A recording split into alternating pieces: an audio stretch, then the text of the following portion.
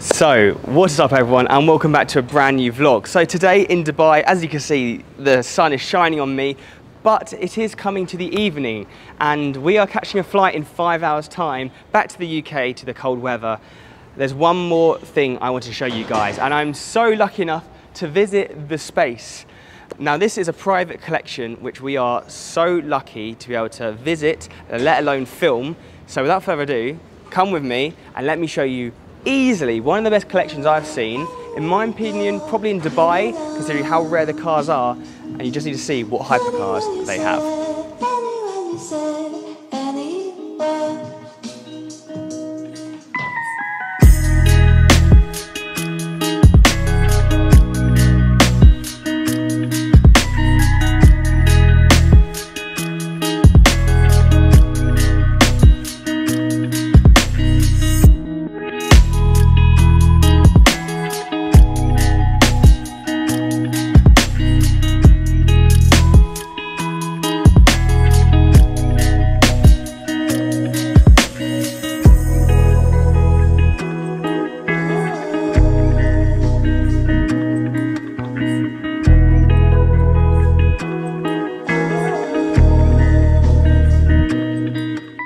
In the Space, and already we have got, is it a donkey or is it a horse? I'm not too sure, but we're here for the cars. So if you come this way, we are greeted with something foreshadowing maybe a future car in this collection, a 1/8 model Bugatti Divo. Isn't it crazy how this is here right now? Maybe the real one's in the collection, who knows? But we are starting off with some extremely rare Rolls Royces all around.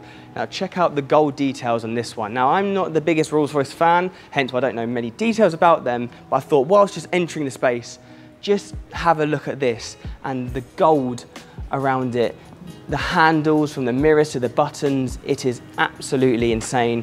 But anyway, Rolls Royces are cool, they're just not really for me. But this is like, it's straight out of Doctor Who. I mean, it's like the TARDIS, the spaceship, it's crazy. But if I show you inside, please join me inside this spaceship. We have this lovely room. Now, here we have a Koenigsegg Regera. A little hint, this is part of the collection, but it's at service right now. So we could say we've seen it as a, well, 118 model, only 80 made in the world, and still probably more expensive than I've ever made. But it is very cool to see this, and just check that out, the massive light shining down. It's quite a cool, relaxing, chill out room. But we haven't come here for this. Let's carry on. So here we are starting with some of the beasts. Here we've got the Mantra G-Wagon Glonos, which has got like gold leaf bits in it. It's nuts. I'll show you the interior in a second. But starting off with this, let's go this way. On Friday, I was actually on top of this Brabus beast. I'll also insert that here. And then we've got another G-Wagon. I mean, they do so many crazy mods here out in Dubai. But let's start with our first supercar. So we have the Ferrari Pista Spider. I suppose a common spec, let's say. Yellow and black wheels. I would have gone for the silver wheels, but it's amazing to see this in the collection. Starting off, let's say slow. We then moved to the Ferrari F12. This is the 70th edition, which you can tell with the blue front lip. You've got the red seats and the 70th badge at the side. Now I think this is amazing, and it's so rare to see 70th editions nowadays. And yeah, I'm a big fan of this. I do like it.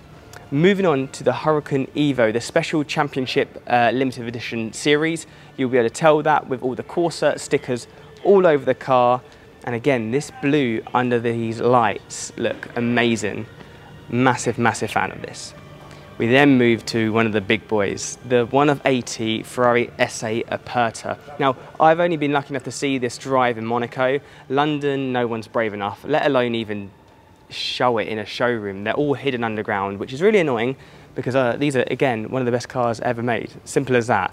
And on Friday, we got a startup, and even Sots is smiling because that startup was ridiculous. I'll also show you that in the video.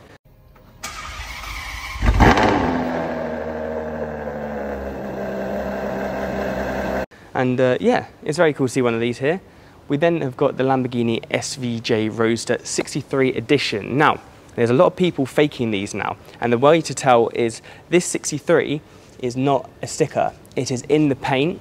You've also got the plaque at the side and in the middle headrest, the 63 is engraved in the SVJ. Now, there's a guy in London that has got stickered up 63 on it. We noticed it straight away because we know the difference between a fake one and a real one, but it is still cool to see a real 63. And I think this is our third one out here, so it's cool to start ticking them off the list. Okay, so the next car in this insane private collection here at the Space is the Mercedes-Benz SLS AMG Black Series. Now, it's so rare to see a Black Series these days. Of course, in Dubai, though, we've seen about 5 already, because Dubai clearly has everything, and you will know why when we move around the collection. But it's cool to see one in solar beam yellow. But a really cool feature about this is it's got yellow seats. Now, I've never seen one with yellow seats. I've seen quite a few in yellow, being the common colour and the launch spec it came out in. Yellow seats is an awesome feature on this car. So, again, the Space has small different bits that make all these cars unique, which I love. Well, then we have, well, technically our first hypercar. Some people might not count the SA Aperta as a hypercar, which I kind of agree is more of a high-end supercar, like TDF level. The LaFerrari, one of 499 coupes. What is there to say about this? It's a V12 monster, my first ever hypercar I got to go out in, and yeah, it's very special to see this in the collection. Part of the Holy Trinity, you have then got the McLaren P1. Now, this is no ordinary McLaren P1. This is a 1 of 5 carbon series. I've never seen one of these before. There's only 1 of 375 P1s made. 5 of them were finished in full carbon. When I mean full carbon, you'll see in the B-roll, full carbon. It's got red lining all around the car, stitching inside, red seat belts. The contrast between black carbon and red, I think, goes so well. However, a little secret, one of the carbon series did crash. So technically it's 1 of 4. But on the back, which you'll see, it's 1 of 5. And of course, you know, being the Holy Trinity, you've got the LAF, P1, might have to find an R18 in here, who knows. Next, coming back to British soil, the new McLaren Elva, 1 of 106 made. Now, I still don't even know if they're even going to sell 106, let alone if they've made 106. But this is finished in a beautiful orange. It's got the racing helmet and no window shield, which is crazy. I mean, it's cool, but when you compare stuff like to the Sterling Moss, Monza, I suppose even the Aston Martin V12 Speedster, I don't know where the Elva sits. For over 1.5 million, like, I don't know. I'm not too sure on it. It looks amazing in this collection, but realistically, are you going to pay 1.5 million for this car? I don't know, but in the Space, they have it here. And yeah, it looks amazing under these lights. I am a big fan of it. And yeah, maybe one day I'll be able to experience this, who knows. Right, so again, because it's a private collection, there's stuff like photo shoots and everything happening everywhere. Now this Space right here is one very special car. We'll come back to it shortly. In the meantime, here's a Ferrari Monza in a beautiful colour combination, of course, Rosso Corsa, but in the blue with a, well, let's say McDonald's spec. My perfect car, really, because I live on McDonald's. But this Monza is awesome. We've seen, I would say, about 4 or 5 of these out here. And by far the best spec one with a tan interior. And once again on Friday, we got to hear this start up. And my God, under the roof of this building, it just shook.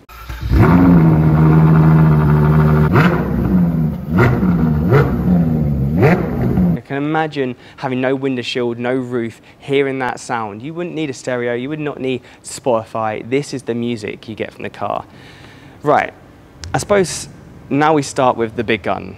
I mean, to be able to talk to you like this, not in a car show, not with ropes behind it, but with 4K massive TV screens around me in one of the coolest collections, and I get to talk to you guys next to a Bugatti Divo.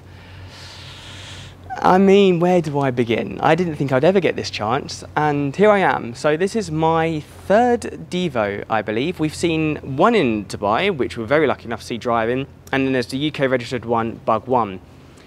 This is no ordinary Divo. Yes, it's finished in a beautiful blue carbon, and the Le Mans blue finish, the two-tone. This is number 40 out of 40. Like, you're not going to get any much cooler than this Divo. It has got the gold wheels, the French, you know, bits around it. It's just stunning, absolutely stunning. And I can go on and on and on about this car, but it's just perfect. The Divo is like the king of the hypercars at the moment. And this one being the last Divo made is even more special. But because it's this special, I'm going to take you around the car. So if you follow this way, and we can just see a bit more about it. You've got the French flag here. You can see the blue carbon on the mirrors. And then you've got the beautiful blue leather interior, which is stunning. And then of course the Divo and these lights, you can see how it just comes down. And you can see under the lights, the blue carbon, the W16 engine, and then that for rear. And the cool thing is when the lights come on, they come on individually like pixels and light up. And then their new iconic exhaust is like paper cutted for, I mean, it's incredible. So where do you go from a Bugatti Divo? We've had a mix of hypercars and high-end supercars. Now the Space just do it different. They created the Space for more of creativity and what you can do with stuff, and this, I'd love to share my passion with cars and tell you a bit more, not in detail because I don't want to be a nerd and tell you much about the cars, but I want to showcase you what I think is one of the best private collections of what they have, but the opportunities they give you, and as you can see in McLaren Elva, well, they have also gone and got another McLaren Elva, and I'm not even kidding you, it is genuinely like in the same spec, apart from the probably chassis number. And again, you've already heard me talk about this one, and I can't talk about anything else apart from what I said about that one, because it is the exact same. Why not have two of each other? Well, yes, they've gone and got another Carbon Series McLaren P1. I mean, you might say why? I say why not? Like, why not? And maybe little secret info. They're trying to get the other two. Imagine having 4 of these here. But once again, under this light, the carbon is phenomenal. The only difference to this one is the top of the steering wheel. This is all finished in red, whereas the other one was black. Apart from that, as far as I know, they are absolutely identical. And again, like the SVJ with the 63, they have P1, not stickers, but they're in the paint all around the car saying Carbon Series, P1. You get the idea. It is stunning. And yeah, so we've gone from an Elva, a P1 from a P1. We've had the LAF Coupe. We now have the LaFerrari Aperta. It's like they might as well just buy every pair of cars in here. So we have the Aperta right now, one of 249, I believe, from 499 coupes to 249 Apertas, I believe. And yes, it is stunning. Probably the perfect, like, kind of like Dubai car to go in. I mean, cruising around this with the Dubai sun, the heat, zooming around Shakespeare Road, I bet it's the dream. And yeah, it's finished in a classy spec, again Rosso Corsa, with the lovely Aperta pinstripes and the 70th anniversary badges on the side. Not much to say apart from, like I said, with the LAF. They've just nailed it, haven't they? So we've gone from the LAF P1. Now you remember me saying, is there a 918 in the collection? Well, there's not just any 918 in the collection, there's a yellow one. Now, this is actually my first time seeing a yellow one. At the start of our Dubai trip, we did actually see a yellow one undercover. But here, right now, with the Wasatch package, which looks incredible, you know, I think Wasatch only works with certain specs. With the yellow, I think it works perfectly. I think it's really cool. Great to see one in yellow and great to see a vibrant spec, especially in Dubai. And you can see these cars, they're not boring specs. Even though the P1s are very dark, it's full carbon.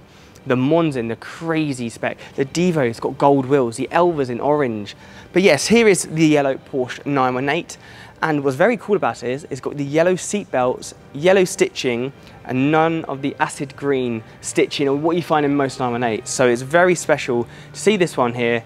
And yeah, it's very cool. I've heard from the people at the Space, this is the best driving car. Out of the 3 right here, as you can see, we have the Holy Trinity right now, complete. I would pick the LaFerrari. I would 100% pick the LaFerrari, but I've heard from so many owners, this is the best driving car, and we'll just leave the P1, I suppose. So from the P1 to the younger brother, we've got the McLaren Senna. Now this is finished in kind of like a matte spec with orange details around the car. It's kind of is a stealthy spec. This is probably the only car in the collection that's not vibrant as such, but it's still amazing. Cool to see another Senna. We've seen plenty this trip, to be fair.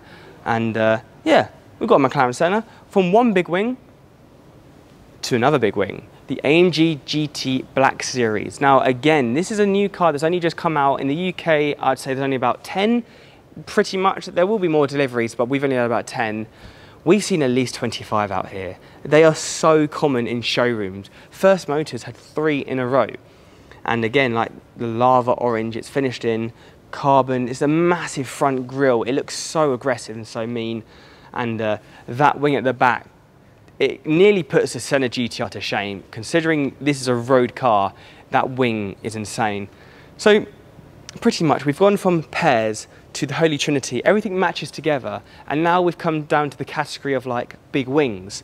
We've got the Senna, we've got the GTBS, we've now got the Ferrari 812 Mansory Stallone, or Stallone, however you want to say it.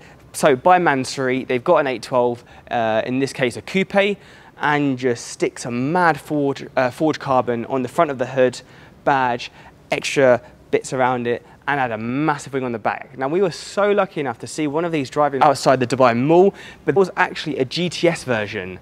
Now, I've not seen a GTS version. I've seen one of these in London back in 2019. One of these arrived, again on Arab plates, and it sounded ridiculous, and I can only imagine this sounds insane as well, but the details on this car, which again you'll see in the B-roll, is phenomenal. The forged carbon around this car, people will call it ugly, I call it amazing. I like cars that get modded like this. I think you need to be different.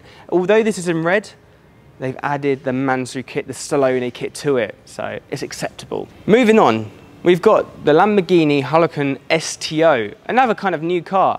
I've been lucky enough to see quite a few so far, and again, this is only the second one I've seen in this spec in England.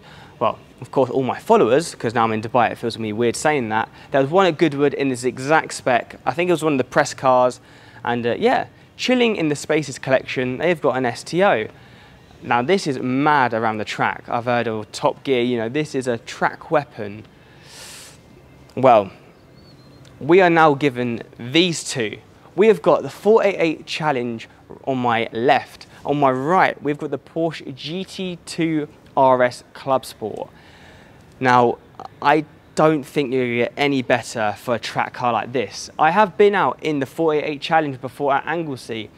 That was a memory I'll never forget, an experience that I don't think I'll be able to share anytime soon. It was a one-off experience. It was incredible with petrol headings and it's all stickered up in the proper Challenge livery style, but this is very rare. So rare enough, we've already seen one in Dubai.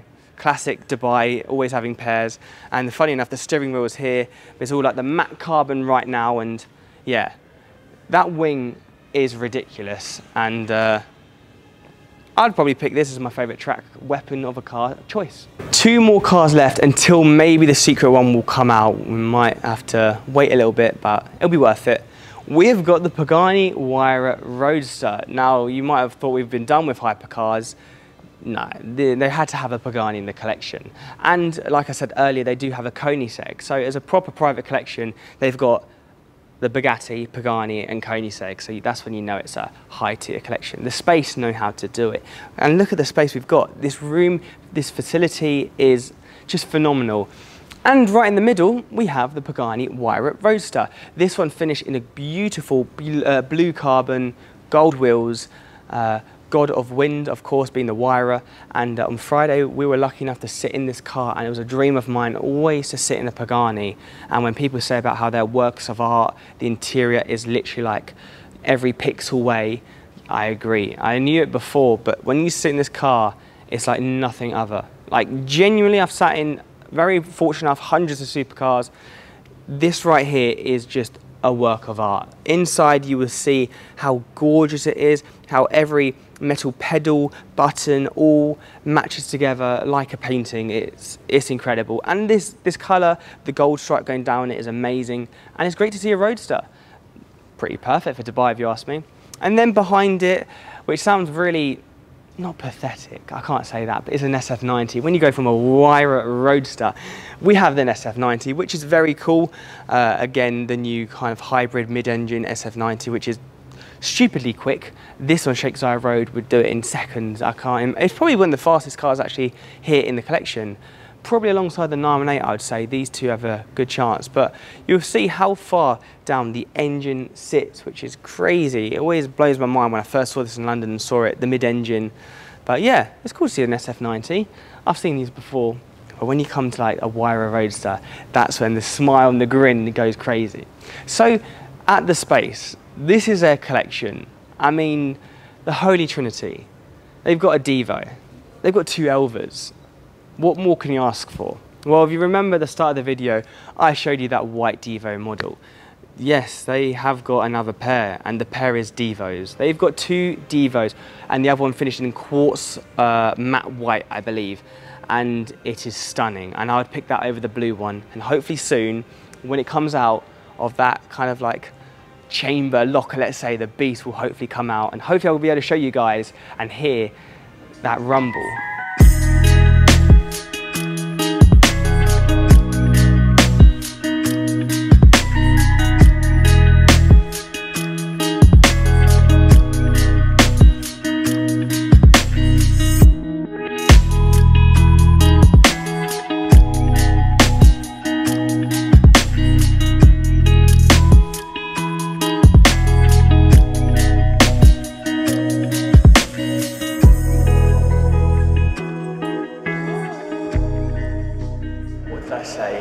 There is the beast, but very quickly, here is a Ferrari TDF right there.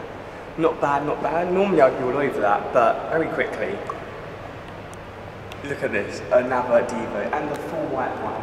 With the model, which again I think is like a 1/8, like I was saying, it took 2 years for them to get this. And yeah, here I am with another Divo in such a stunning studio-like location around the back. And yeah, why not get some cool pictures, which you can check out on my Instagram. But never say less, there's another Bugatti Divo here. And this is why the Space has got one of the best car collections, the creative space around here that I've ever seen.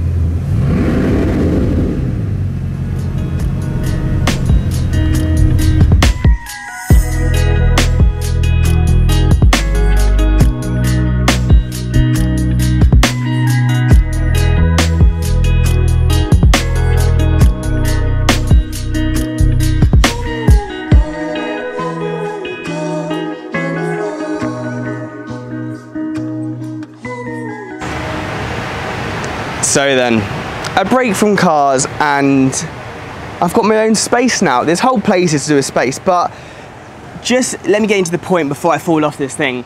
In the Dubai sun, probably burning out right now, but in there is easily one of the best private collections I've seen. And to be fortunate enough to see the collection, you know, it's a dream come true, and I cannot thank the Space enough for that opportunity. So I'll leave all their links to their social medias in the description.